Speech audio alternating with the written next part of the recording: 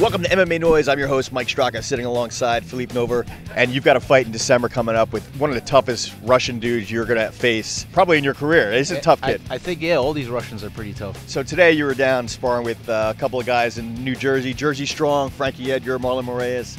What's it like training down at Nicotone's? I go there every couple weekends if I'm able to take the drive out, and the talent is deep. They got a lot of lightweights, featherweights who push the pace. Good striking, good wrestling defense. Everything is solid there. Nicotone's gym. I gotta tell you, man, I hear this from everybody who trains, at Ricardo's in Hamilton, at Nick's, that Frankie Edgar just pushes the pace better. I mean, he's an inspiration to even you guys and you guys are already professional fighters, and he inspires you. I don't understand how a guy can train as hard as he does all the time. Yeah, Frankie has been an inspiration since day one, since he's fought back in the early 2000s, and watching him develop, getting better, and always staying on top of his game. I'm into fight analysis a lot, and I watch a lot of his previous fights, his style, his mental game, and he's just a well-rounded fighter, and he pushes the pace nonstop. He's one of the hardest working guys in the UFC right now, and I believe that. You are a nurse. Yes. And I remember the first time when you were on The Ultimate Fighter, it was the first conference call you were on, and I said,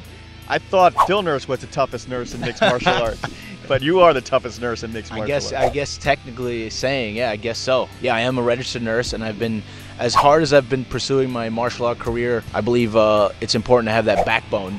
God forbid, you have something to fall back on, and not only has it allowed me to something to fall back on, I've actually been really successful at it. So I've been a nurse for 10 years, and I have a great job. I work in a major city, Brooklyn hospital, and I work in a specialty area, cardiac cath. So, and I even got certified. I'm a cardiac invasive specialist, so I studied a lot for this. So, I mean, I'm balancing both careers, but I love doing both somehow. It's a balancing act, though.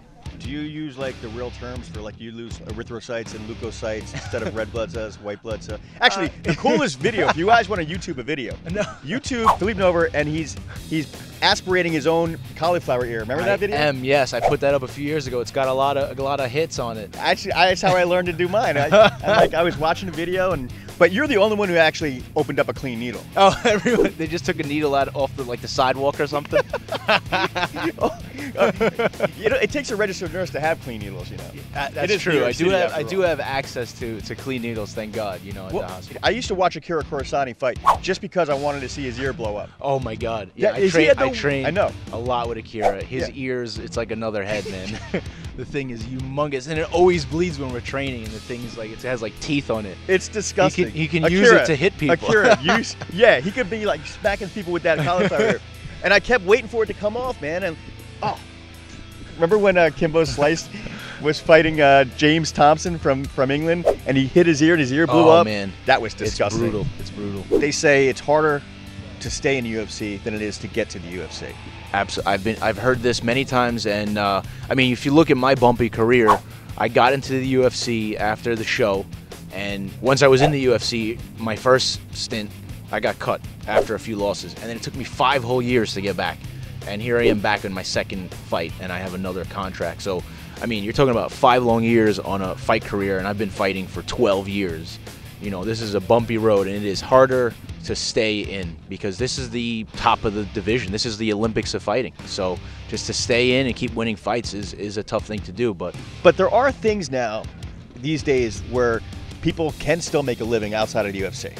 Yes, absolutely. I mean, you look at guys like Phil Davis. I think he made a good decision going to the Bellator tournament. Now he's in line to fight one of my friends, Liam. And he had a good showcase in his tournament. My hat goes off to him, and I think I like his fighting style too. I'm a fan of Phil Davis. Well, Liam is really difficult to deal with because he's so long and lean. Yeah. I want to see Liam fight John Jones.